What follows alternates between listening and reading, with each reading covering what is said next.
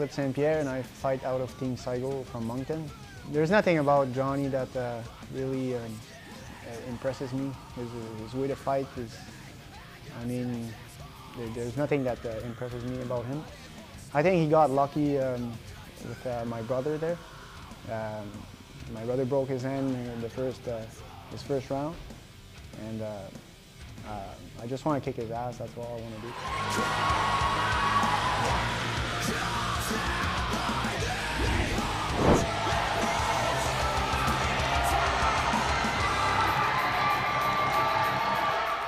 My name is Matt Bowes.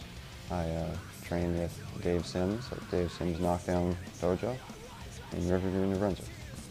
I've been training Kyokushin karate for a year and a half now, and I've got good stamina, lots of cardio, pretty good stand-up, and I've come a long way in my ground game in the last 8 months since I started training with Dave. I've seen Eric fight. I watched him at the Showdown at the Dome 8 months ago. That's when I started training, and seems to have good stand-up. He has more experience than me. I know he has 2 fights. He's got 1 good knockout that I've seen on tape, and I don't know, looking to have a good fight with him. They can expect me to try my hardest and do my best and put on a good performance.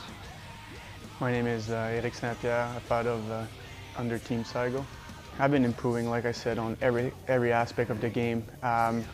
This time I'm going in with not really any game plan. I just want to, get in there, do my best, and come out with a victory. We're here at the gym, 20, 25, 30 hours a week. I'm there for the long run.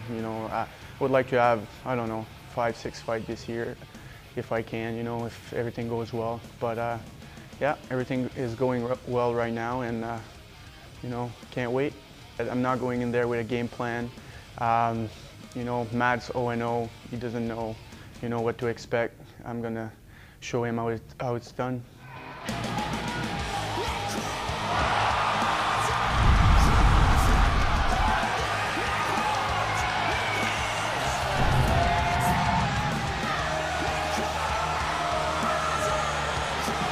I'm Chris Johnson. I fight out of Team Saigo. I'm originally from Rogersville, New Brunswick.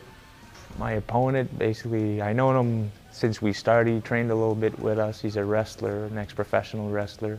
He's been talking, he wanted to fight me since my first fight. He'd like to fight me, and now he's got the chance. I don't know what else he has except wrestling. I'm not too worried about it, but I plan on making him hurt anyway. He's not gonna get away with just wrestling.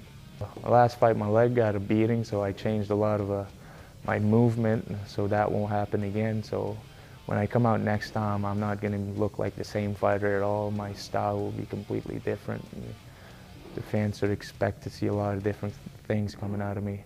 Dale, I'm going to be coming for you, and you're not going to be strong enough, and I'm probably going to knock you out.